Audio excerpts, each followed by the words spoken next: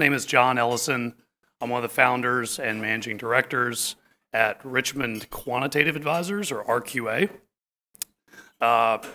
We basically are quant guys. We use a lot of data. We use a lot of programming to inform our strategies, our portfolio decisions, and we deploy them through a variety of different methods. We do a lot of managed portfolio solutions, essentially kind of like an OCIO type service. We manage a number of UMAs and SMAs. We have a private fund, and we also work with groups on proprietary research and development. We kind of understand that all of our ideas are not necessarily everybody else's ideas, and we are more than happy to kind of lever our expertise to help other folks kind of ferret out what they want to work through. Today, I'm here to talk about. Really, the punchline is this is sort of my waging war on passive investing. I think as CFAs, this is kind of the bane of our existence. It's kind of become common knowledge to too many people that if you just dump money in the S&P or the 60/40, you don't have to do anything else. You don't have to research what you're actually investing in. Just set it and forget it, and you'll be fine. I studied for multiple years to sort of combat against that, and now that's what my firm is out there trying to do, and that's what I'm going to share some knowledge on today. But really, here are some of the things that we have found to be evidence-based ways to really improve client portfolios. Now, the way that you normally think of improving a long-term or improving a client portfolio, so you think of it in terms of like absolute terms. You know, we want returns that meet or exceed our target or our client's target. We want to do it in a way that we can stick with. We want low volatility. We want a lot of consistency, stability. Kind of goes back to the late Charlie Munger, said the first rule of compounding, never interrupt it unnecessarily. As we all probably know, you know, when the going gets really, really tough, people tend to bail out at the least opportune time. So try to get the highest returns you can, but do it in a way that you're going to stick with it. So we need to make our portfolios robust, anti-fragile, and in our line of thinking, you want to use time-tested methods. You really gain confidence in what you're doing through evidence. That's why we're data-driven, quantitative kind of guys. So that's all great, and there's a lot of things I'm going to talk about in this presentation that it's not a whole lot of new things. It's a lot of evidence-based concepts like diversification and factor tilts and using things like value and quality and momentum. But there's mainly a dual mandate here. So there are also some short-term goals that we have as advisors and managers as well. And that's keeping clients happy and not getting fired. And how do you not get fired? Well, first and foremost, you can get fired by losing your clients a lot of money or having big drawdowns. But the one that we've all kind of probably seen over the years and become familiar with is another risk, which is more of a short-term risk, is meaningfully underperforming some benchmark, having some adverse tracking error that persists over a long period of time. And this effectively creates somewhat of a dual mandate. So if you invest in like the 60/40, let's say you go completely passive, you're going to hug the benchmark. The global 60/40 has lots of fairly nasty drawdowns. You know, you're likely going to experience something that's 25, 30% or more on the downside from your latest high in nearly every decade. And a lot of clients say that they can stick with this, but whenever the 60/40 is down 35%, the headlines are not everything's fine. It's layoffs, it's bank failures, it's bankruptcies, it's literally blood in the street. And people do not want to stick with that plan when that's sort of streaming across their iPad. So we can combat this with some of the things I'll talk about today, but this sort of leads into the problem on the second part of the dual mandate, which is tracking error. So what I've got here is a relative outperformance chart. So equity factors, what I mean by that are, it's an equal weight portfolio of large cap value, large cap momentum, and large cap quality versus the S&P 500. Now, as you can see, the equity factors tend to outperform. This goes back to the 70s fairly meaningfully from bottom left to top right. But the red boxed areas are areas where this kind of portfolio, this more logical, sound investing fails. It doesn't look too bad, but if you really dig into it, we're looking at 5, 6, 7-year periods where your, evidence-based portfolio didn't outperform the S&P. And then it happens again and again and again. And hence, you fail the second part of the dual mandate. So in some of our research, we've dug into what large endowments do, and they've kind of figured out some fairly interesting ways to combat both of these problems. This is data out of the National Association of College and University Business Officers, or NACUBO. The extent of the data is back through 1998. This is an annual chart, so it's a little sort of elementary looking. But large endowments have outperformed a global 60-40, that's an ACWI-AG, by almost 400 basis points a year since 1998. To put this in context, the S&P 500's return over the same period was around 8.4%. So putting up numbers right around what the S&P was doing, but with 60-40 like volatility and 60-40 like drawdowns.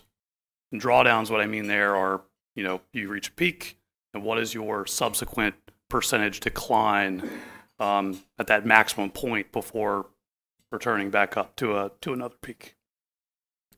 Not to mention, they outperformed the 60-40 in about, I think it was 83 or 85% of the years. So there was a lot of consistency there as well.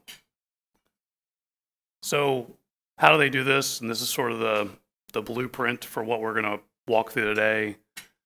So, of course, they sort of start off with global beta, stocks and bonds, but then they layer in things that enhance their risk management and enhance their expected returns. We're going to kind of walk through these one by one. One thing that they do very well is they take diversification extremely seriously. And to put that in context, this is also from the NACUBO data, and it shows their average asset allocation over this period. Now, the thing that's notable to us is you have a very sizable chunk in alternatives and things like real assets and commodities that most people, I think, would label as alternatives. Private equity and venture is not included in these buckets, even though many folks will label those as alternatives. But to focus on the more differentiated, structurally non-equity, non-bond components, we're looking at over 40% of the portfolio is allocated to something that's completely different than the traditional stock bond. So why do they do this? Correlations matter a lot. So if you look at global equities, I've got REITs in here, but basically this is the category where if it's a volatile asset and it's mainly going up and down based on expectations around growth, whether growth is going up or growth is going down, they tend to ebb and flow together. Also, as we've seen throughout history, whenever the going gets really rough, the correlations in this bucket go basically to 1. That's why we layer in bonds. Bonds tend to be over long periods of time uncorrelated, especially in times of stress. You have this flight to quality. The Fed lowers interest rates, so when stocks are going down, you tend to see things like treasuries start to go up. Act as a nice sort of counterbalance. This is nothing new. But then we get into what we call true diversifiers. And just for context, the more red something gets, the more highly correlated. And the more green something gets, the lower the correlation. So things like commodities, gold. I use trend in here as sort of the hedge fund catch-all, mainly because they can go long, they can go short, they trade global assets, and they have a long history of available data for us to, take a look at and use. Whereas other strategies don't have as long a history, particularly back through the 1970s. So why is correlation important? So here's the math behind correlation. So what this shows here on the x-axis is the number of assets that you have in the portfolio. And on the y-axis is how much volatility are you able to diversify away from the portfolio based on the number of assets you have and the correlation amongst one another that those assets have with each other. So if you have a portfolio of 10 assets that are all 75% correlated with one another, mathematically, the best you can do is strip away 12% of your volatility, mathematically. If you have 50% correlated assets, now you're looking at around a quarter, so diversify away 25%, 26%. As we walk along, 25% correlation, we're getting somewhere. Now we're talking 40% reduction.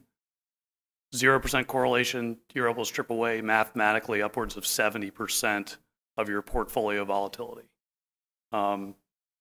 This is why correlation means so much, even in our opinion, above things like Sharpe ratio.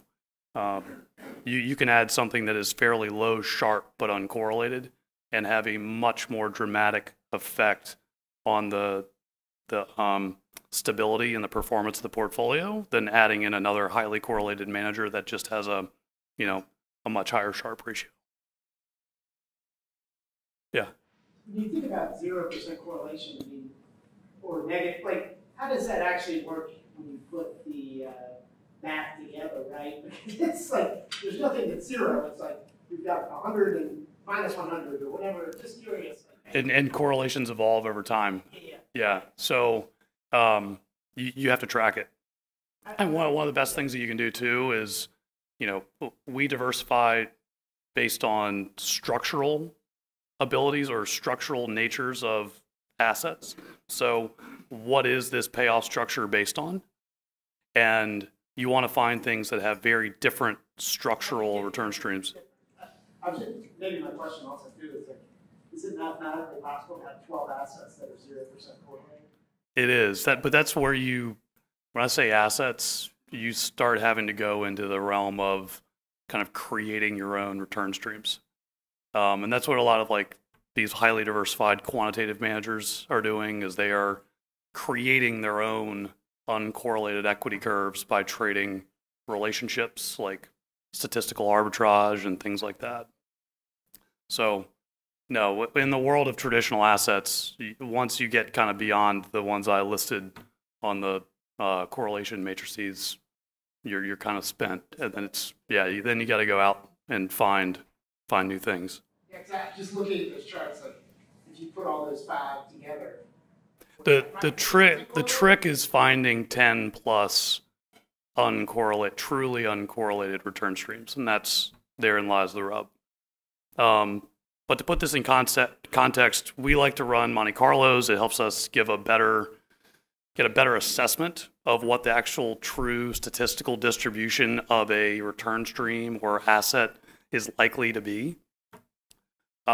This is using, back through 1972, data on the MSCI ACWI. We use a little bit different of a Monte Carlo process. It's more conservative. It's called a block bootstrap. I don't need to bore you guys with that, but essentially it captures the more unique moments, like 2008 and 9, COVID, .com, long periods in like the 1970s of rampant inflation, whereas other traditional Monte Carlos, they miss those really, really extended tails. A traditional Monte Carlo is not going to show you a 13 standard deviation event, whereas a block bootstrap is going to. So effectively, if we only allocated to US or global stocks, this is the kind of spread of outcomes we're looking at. Why do we layer in bonds? It tightens up our realm of expectations. And then why do we add in diversifiers? I basically threw in 30% into the alts bucket. It's 10% CTA, 10% gold, 10% commodities. And it essentially just tightens our range of expectations, and it's mainly stemming from the nature of the correlation amongst those assets. Another way to look at this is in terms of the compound annual growth rate. So this bell curve that you're looking at right here is basically another representation of this, just in terms of annualized return. But what we see here is about 18% of the distribution fails to outperform a 30-year treasury rate of around 4%. You have about 79% that's right down the fairway, probably what we'd mostly expect out of a 30-year allocation to global stocks. And with 3% that we kind of throw into that sort of grand slam kind of area where it's, there is that real potential for real compounding just kind of out there in the right-hand tail. When we layer in bonds, go to more of our traditional 60-40, what we see is this orange curve. We get a much tighter distribution, many more down the fairway. We tighten up our left-hand side of the tail. 91% are right there in the meat. But we lose some of the potential upside, which intuitively makes sense. When we layer in the alternative side, we see this tightening up of the left-hand tail to almost zero. It actually is zero. There's just a smoothing effect with the graph here. 99% are right down where we would hope the expectations would land. And, we've got sort of the 1% out there, if we got lucky. So if you actually backtest in this portfolio back through the 70s, the green line looks like the line that I would choose. It's better in terms of absolute annualized return, has 20% less volatility, third less on the max drawdown side.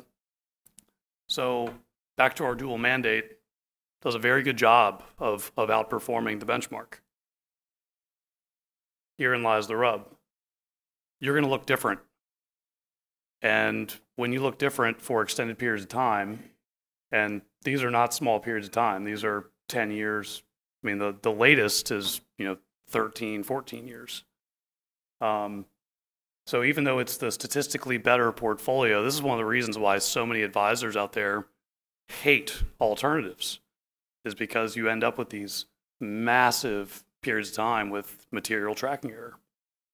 And clients can't stick with it. If you underperform the passive 60-40 for too many years in a row, you're getting fired, to put it bluntly. So are there ways that we can actually fix this? Factor tilts. This is what a lot of stuff we learn about in the CFA program.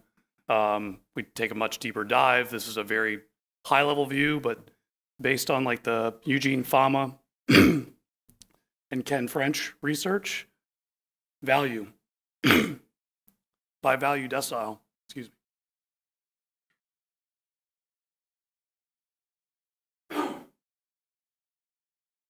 So effectively, what this is showing is if you buy stuff that's on the right-hand side with higher earnings per price, higher earnings per share, per price per share, over long periods of time, you tend to do notably better than if you bought things that were at low earnings relative to their share price. Fairly intuitive. Momentum. Things that are going up tend to keep going up, and things that are going down tend to keep going down relatively. Quality. There's a lot of different definitions of this. The Fama French data points out they label it as operating profitability. It's basically operating profit divided by book equity.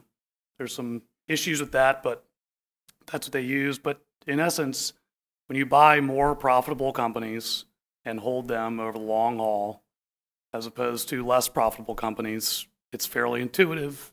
and the data shows that you outperform doing the opposite. And if you had adhered to these methodologies over long periods of time, back to the 70s, you would have outperformed the S&P 500 benchmark by 200 to 300 basis points annually, with about the same level of volatility and the same amount of maximum drawdown, so higher Sharpe ratio. So can we use these sort of evidence-based methods to layer into the portfolio? We can. And if we replace a portion of our global stock portfolio with more factor-oriented approaches, so take 15% from global stocks, allocate it to 15% factors, you get this nice shift of our relatively tight distribution from left to right. Dual mandate check.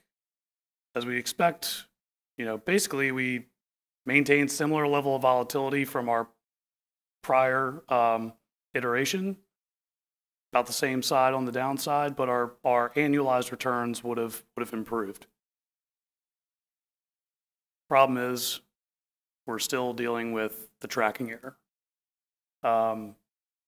the pesky old tracking error. So it's a little bit better.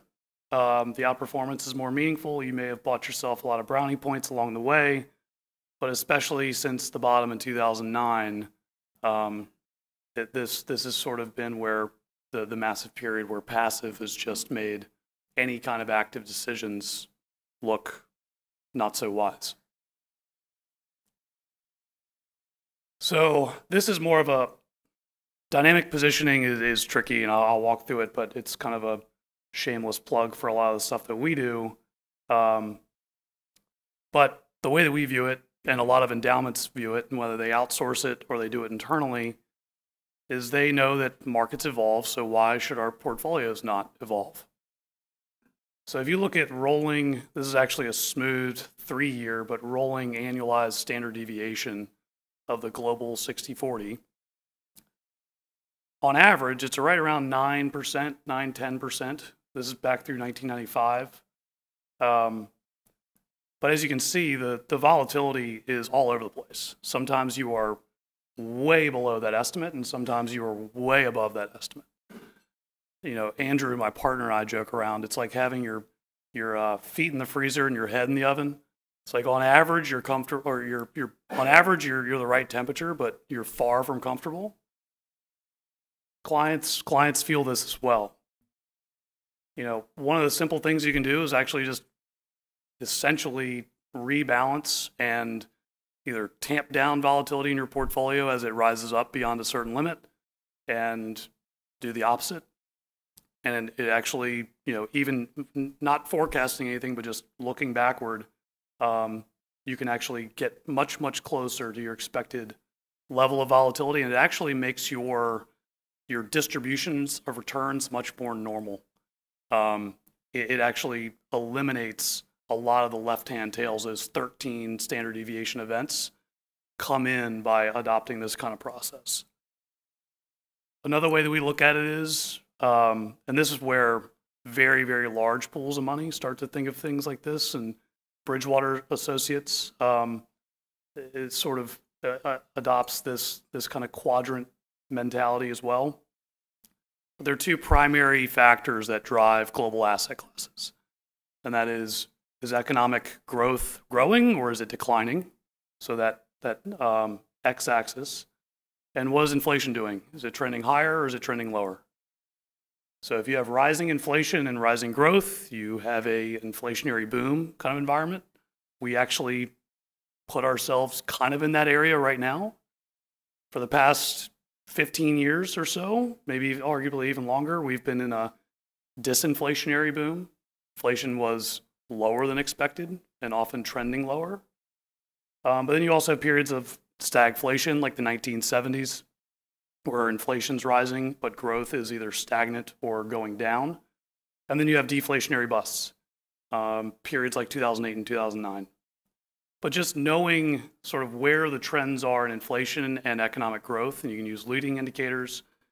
We actually have an economic model that you can find on our website that that tracks a wide range of leading indicators. I know that the conference board has their own. We like ours a little better. But effectively, it just gives you a temperature on the market of, hey, look, where are we in the realm of, you know, is fundamental growth actually getting better, or is it getting worse? And what are trends in commodity prices and CPI and PCE? And you can use those to, you know, don't take your foot off the bag, but you can, you know, lean one way or the other to help improve your risk profile and your return profile. Also, on a more technical standpoint, momentum, it kind of works everywhere. So I'm going to do my best to explain this, but effectively, the average momentum, if you take the average momentum of these asset classes, so up here, we've got commodities, emerging market stocks, gold, international developed stocks, the S&P 500, and long-term US Treasuries. If you basically calculate the 2-month or 6-month or 12-month rate of change, basically how fast are they going up? And you average them over those periods. So the 2-month, the 6-month, the 12-month, everything in between. And then you rank them. Who had the highest momentum? Who had the lowest momentum? Those at the highest ranks, the next month, tend to outperform their average performance. And those that are lowest ranked tend to underperform their average performance. So just by tilting based on these kind of metrics, essentially what's going up, invest in that, pull away from the things that are going down. Just these dynamic capabilities can actually help shift the portfolio and de-risk it. So we actually took that momentum-based process and ran it across the simulated asset data that we did for our Monte Carlos. So took the process and applied it to simulated data. And the purple line essentially is where we end up. And what the key thing to point out is it's more of a risk management technique than it is anything else. It's tightening up that left-hand tail. It's bringing that in, and it's reallocating those outcomes more towards the center of the distribution. And this is why it looks kind of like it's going from left to right, and it kind of is, but it's more in our view a risk management technique than a return enhancing technique. And I've got this kind of Technicolor piece of the pie chart because it's effectively trading everything else within that the static allocation. It's just adapting in and out as the markets evolve. So looks like we're doing pretty good on the absolute performance, continue to outperform, continue to decrease risk. So you can see the maximum drawdown number comes in quite a bit, goes from 23% on the downside to around 19. That's that left-hand tail sort of shifting more towards the middle, getting more consistency. But still, the thorn in our side is this tracking error component. This is better than what we've seen before, but still something that we can't ignore. And it's a problem that active managers continue to run into. So here's the part that I think might be new to a lot of folks. And it's something that I remember reading about in the CFA materials, which were, you can think of it as, I think what the endowments and pension plans called it was portable alpha, but it's effectively using more capital efficient means to get access to your core beta exposures. So you can either go buy the SPY, or you can go buy futures on the S&P 500, get the exact same exposure, but with a lot less capital deployed. You then take that capital, and then you can go do some other things with it. Now, if you go buy more S&P, you're just levering up. But if you go buy things that are uncorrelated, that are structurally different, you start to really harness those diversification benefits, and you get to essentially stack the returns on top of each other. Now, for the longest time, this has not been available to any retail investor. This is always something that large institutions could take advantage of. But the fun part is this is actually now very much available to retail. PIMCO has actually been doing something like this for a long time. In this example, what I'm going to walk you through is PIMCO has a fund they call their Stock Plus Long Duration. It's effectively a 100-100 fund. So if I have $100 and I go to PIMCO and I say I want $100 of this fund, I'm essentially going to get $100 worth of the S&P, and I'm going to get $100 worth of long bond. That's a levered bet. I don't know if I want that. I don't know if I want my clients to have that. But what if I want a 50-50 portfolio? So I've got the $100. Well, I can go and buy $50 worth of SPY and $50 worth of TLT. Or I can go to PIMCO and give them $50, and they give me $50 worth of SPY and $50 worth of TLT, and then I get to have $50 of cash sitting in my pocket. Both of these are effectively equivalent. If the blue line here is the $50 allocation into PIMCO, and the orange line is a 50-50 allocation to SPY TLT. Just in the PIMCO example, I get to keep some cash, and I can go do other things with that. I can go buy investment grade bonds, I can go buy treasuries, I can go buy, alternative managers, etc. Wisdom Tree is also doing similar things. They have a US 60/40, an EM 60/40, and an EFA 60/40. But it's essentially, it's a 90/60. It's a 1.5x on a 60/40 portfolio. Just like PIMCO, I can either go to the market and I can say I'm going to buy $60 worth of SPY or $40 and $40 worth of TLT. Or I can go buy NTSX, which is Wisdom Tree's 90/60, but I only want to put $67 in it. I get the exact same exposure. I just have $33 left in my pocket to go do whatever I want with. I threw this graphic together kind of last minute, so I apologize for its simplicity, but effectively what we've been doing here is we've been going from this fairly, in my opinion, fairly fragile stock bond portfolio, making it more robust, making it more diversified, adding in better risk management, and even tilting into things like factors to enhance our intelligence of how we're getting allocated to global equities. And then we're kind of juicing it up a little bit. So effectively, take your core beta components, your ACWI and your AG, and use these more capital efficient products to get that exposure, to replicate that exposure, and then take your dry powder and essentially throw it into the other assets, the uncorrelated assets in your portfolio to scale it up. So when we do this, we maintain a fairly tight distribution. Effectively, this is around a 20% geared portfolio. So it's not 5%, but it's not 100. I did 20 to kind of show the magnitude of it. But effectively, we're just taking this much more robust, diversified portfolio and scaling it up. And with that, we get, as we expect, a shift of the distribution of expected returns from left to right. And as you'll see, just by the scaling of it, your vol goes up. Your Sharpe ratio basically stays the same, but you capture a meaningful amount of additional annualized return, but still with a third less drawdown than the 60/40 and about the same level of volatility. Second part of the dual mandate is, here's our tracking error. Here's our outperformance curve.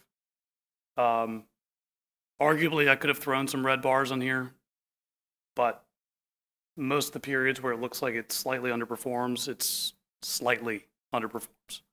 It's not that meaningful. It's more in terms of parity. So it looks to be a much more consistent form of generating a portfolio that's going to beat the passive benchmark.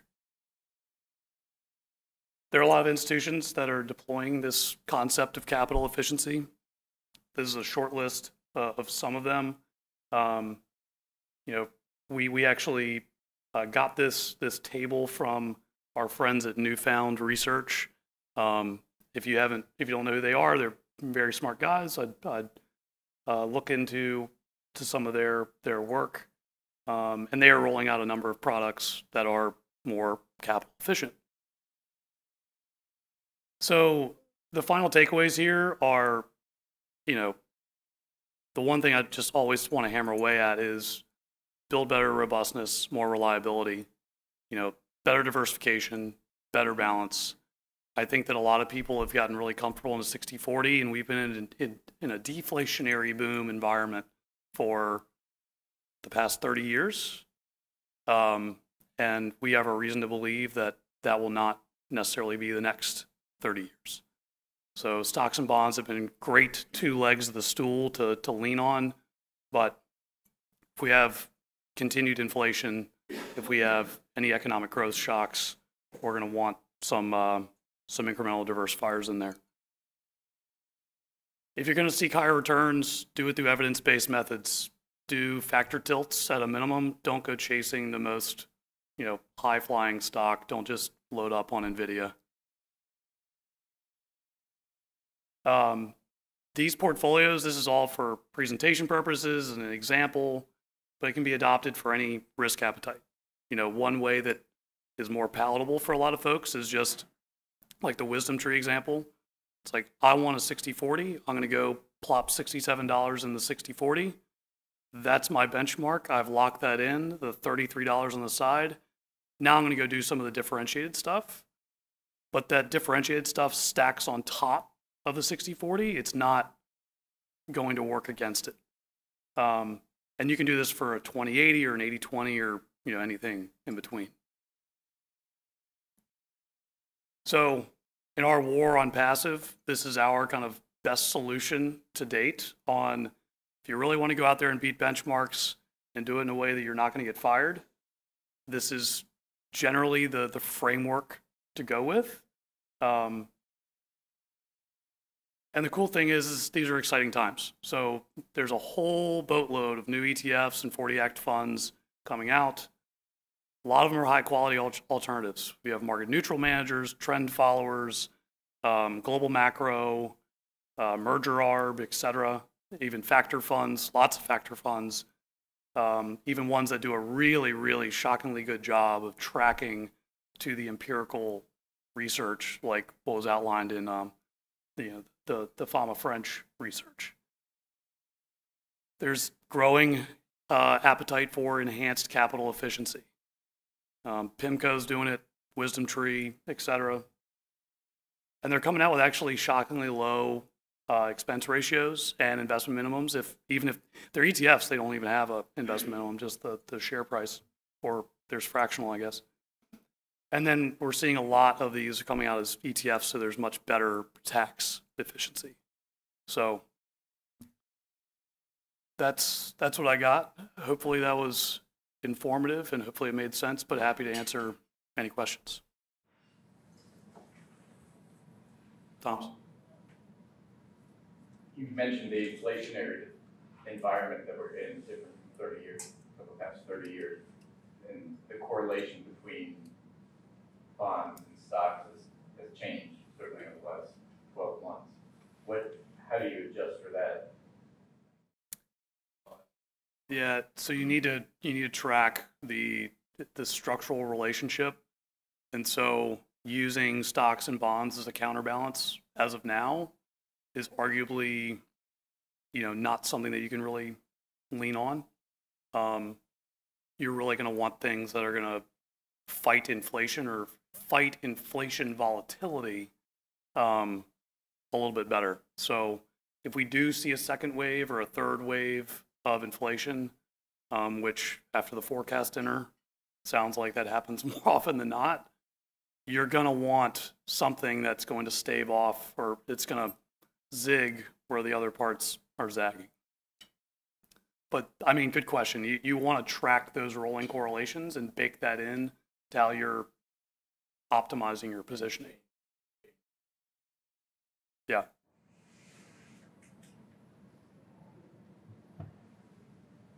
For the dynamic positioning part, what are some of the main drivers? You know, we kind of talked about this earlier, but like if you're saying we're going to put 15, 20% where it's going to sort of fluctuate, what are some of the drivers you look at for that? So in this example, because we, doing a Monte Carlo using like historical economic data and things like that is very difficult. So we were just like, look, the momentum stuff tends to work, and we can actually use a simple momentum methodology, kind of like the chart that I showed before with the blue bars and the red bars. Yeah, and so really using that kind of methodology and applying that to the simulated asset class returns, that's effectively how you're just generating those simulations, if you will. Is that answering your question? I mean, maybe it does. I was thinking about how if you allocate that portion as the dynamic positioning, or meaning that it's not 50, 40%, it's not constantly, say, 50% equity, 20% fixed income. It's more that versatile bucket. Yep. Like, when would you say tilt more in the fixed income? You're saying based on momentum primarily? Within that bucket, yes. Yeah.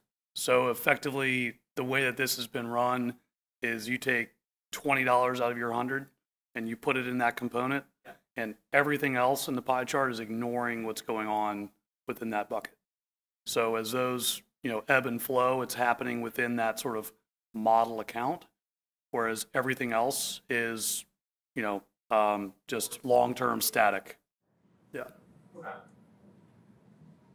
Just curious, John, I know this is not your territory, but maybe like non-correlated strategies that aren't easily investable, things like, music royalties, litigation financing, yeah, life settlements, those sort of things. Like, would you find those inherently attractive, or is it kind of see what the data?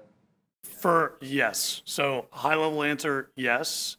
The thing you have to be careful of is just, do they have any structural components that make them go to a correlation of 1 in times of crisis? So a good example of this would be like merger arbitrage.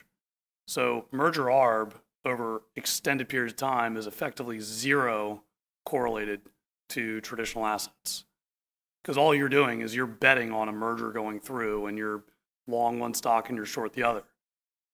But in a period like 08-09, all those mergers start to unwind all at the same time, and that's when those bets sort of explode. So the merger arb funds had a really difficult time during that period when you really wanted them to be uncorrelated, like they were hopefully going to be, but turned out not to be. So whenever you're assessing any type of alternative return stream, you really want to kind of roll up your sleeves and be like, okay, what happens in this kind of situation? Does everything stay together, or do things fall apart?